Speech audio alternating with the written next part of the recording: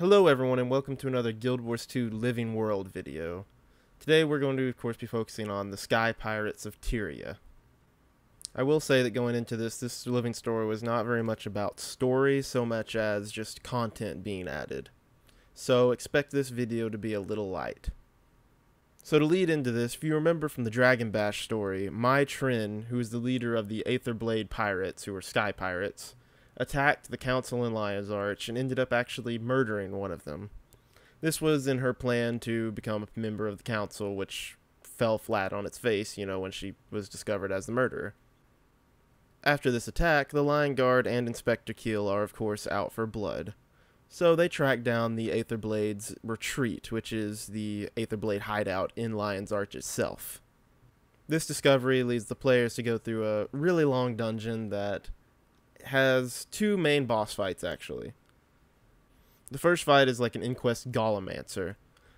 And the main mechanic of the fight is once you fight him and a couple adds, you have to fight these golems while these walls of lasers go around the room.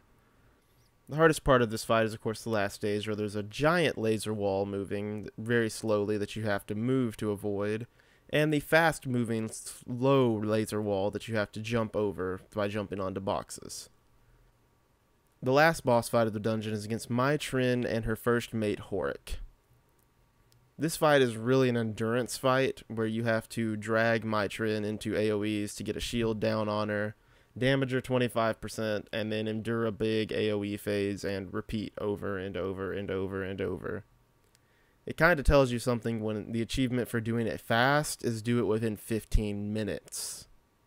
Once this fight is over, Mai Trin herself surrenders to the Lion Guard and they take her into custody. There's also a little bit that I did not do because I didn't want to keep doing the dungeon, which is actually shooting down the fleeing airship.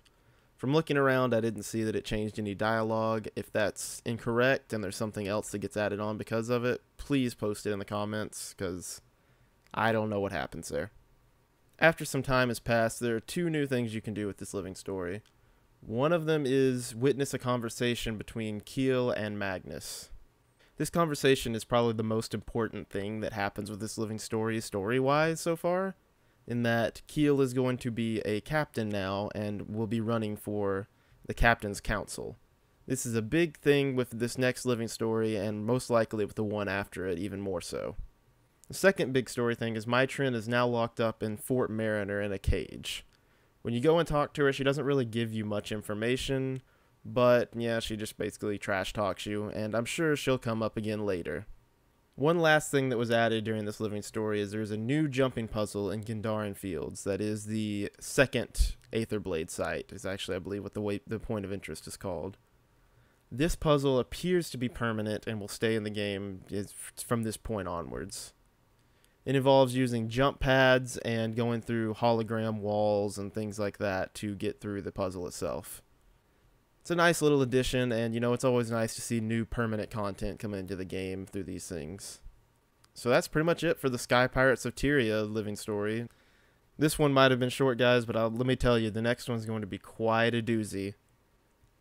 If you missed any other living stories that happened in game, I should have a video on my channel talking about them. And I hope this helped any of you that missed it, and see you guys on the next one.